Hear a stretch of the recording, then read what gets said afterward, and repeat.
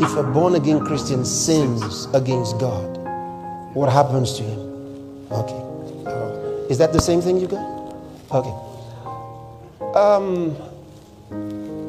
First Epistle of St. John,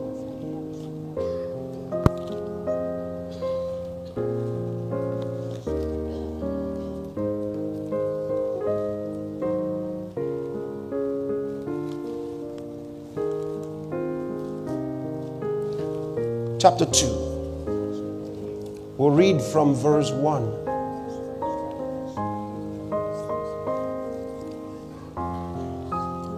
First John chapter 2 from verse 1.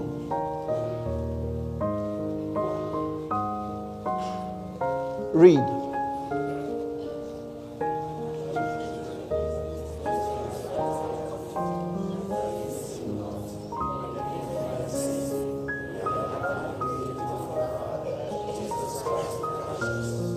Verse 2.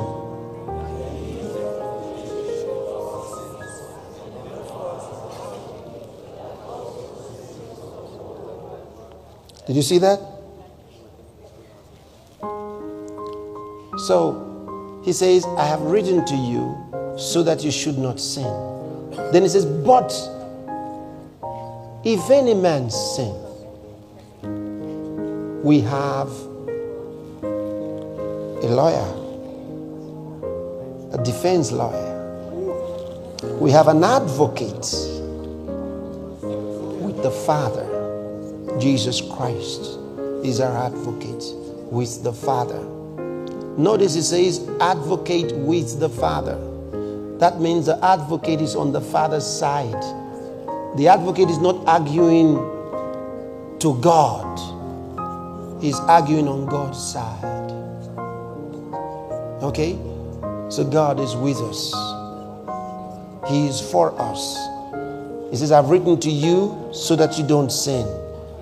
And if any man sin, we have an advocate with the Father, Jesus Christ the righteous. And he's the propitiation for our sins.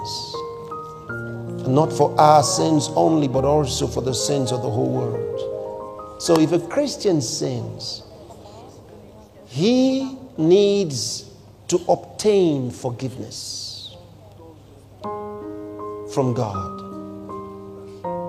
Did you notice what I said? He needs to obtain forgiveness. He should receive forgiveness. Can we read again what it says? I want you to notice clearly what it does not say. He says, and if any man sin, we have an advocate with the Father, Jesus Christ the righteous. Now go to chapter 1, the same book, 1 John chapter 1, and I want you to look at verse 9. Read verse 9.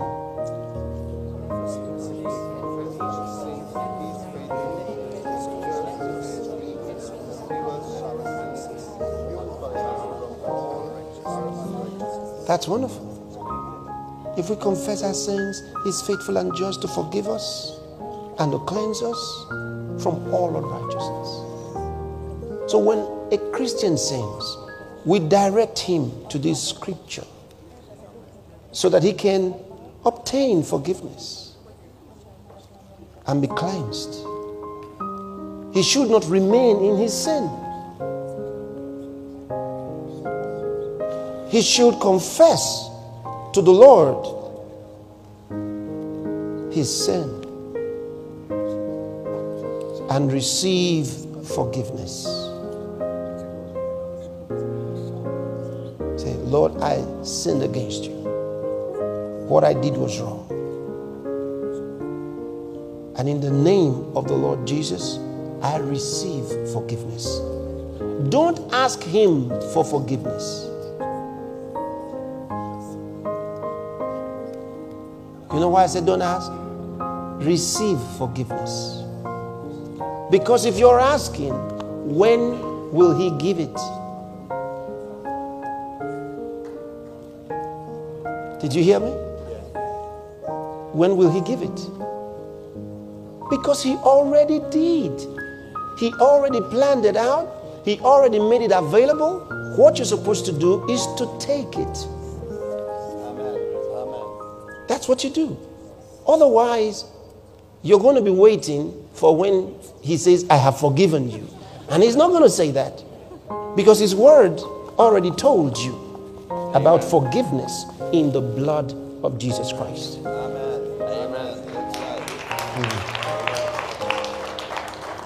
Just in case you're going to be helping other people answer that question, let me give you a scripture from the book of Hebrews.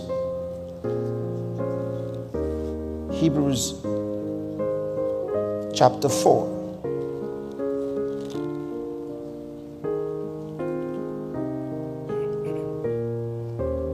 Look at verse 16. Read what it says.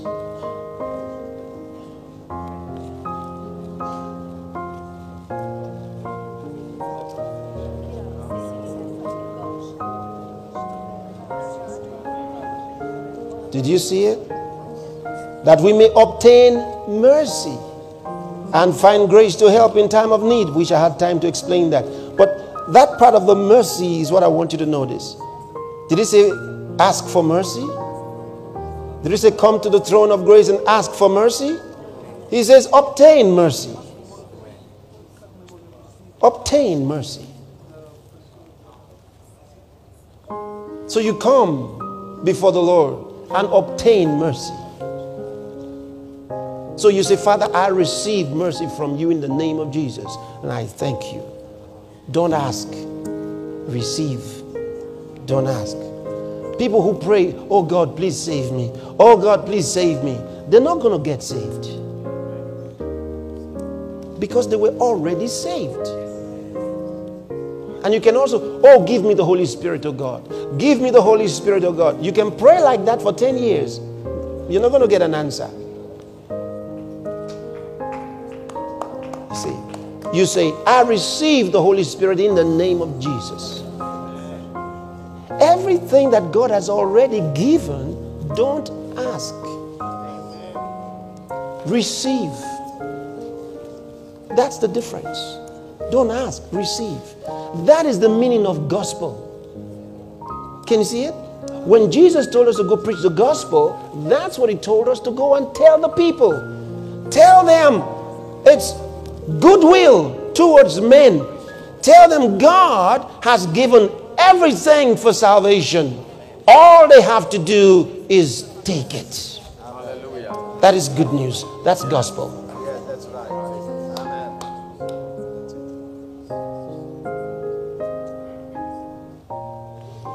Share that message. You'll be amazed at how the Holy Spirit will bless that message for you. Because that is the truth of the gospel. You know,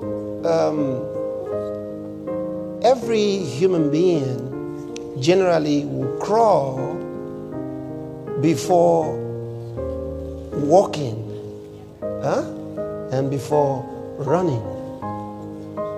So that's why where we read in 1 John chapter 2 verse 1, he says, if any man sin.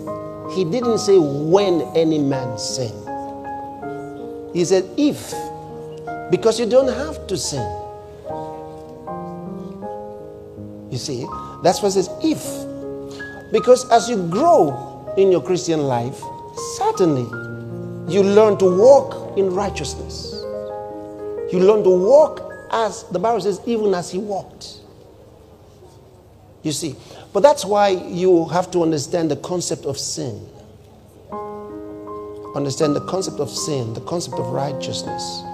When you understand that, it becomes clear to you. For example, there are people who think, as long as you are in this physical body, you must sin. It's not true. That's not the right teaching of the Bible. See, that's not the right teaching of the Bible. So do you come to a place of sinlessness? It is not a place of sinlessness. It is a place of maturity in God. It is a place of walking in his righteousness. It's called the dominion of righteousness. It is greater than a place of sinlessness. See, as long as you are thinking of sinlessness, you are sin conscious. You think righteousness. Light and darkness don't fight. You get it? Light and darkness don't fight. Every time you turn on the light, darkness disappears. So every time you walk in righteousness, what happens to sin? Sin is nowhere. How often should you walk in righteousness? Always. The Bible says if we walk in the light as he is in the light, we have fellowship one with another, and the blood of Jesus Christ, his son, cleanseth us from all sin. What does that mean? Does that mean that we are sinning? No. What it means is this. In the earth, and this is where those who talk about the earthly, continual, or permanent sin, this is where they miss it. In the earth, we are constantly bombarded by sin and unrighteousness in the very air about us. And the language that we even use is imperfect for the God type of communication. That's why he gave us the spiritual language of speaking in tongues, so that the Holy Spirit can give us the vocabulary to communicate with the Holy God. Our choice of words in our earthly language isn't good enough, such that our continual communication is so imperfect, it doesn't work the righteousness of God. That's why he says, if we walk in the light as he is in the light, we have fellowship one with another. Then automatically, the blood of Jesus Christ, his son, cleanses us from all sin. Glory to God. So you don't have to be sin conscious, but righteousness conscious. Glory to God. Amen.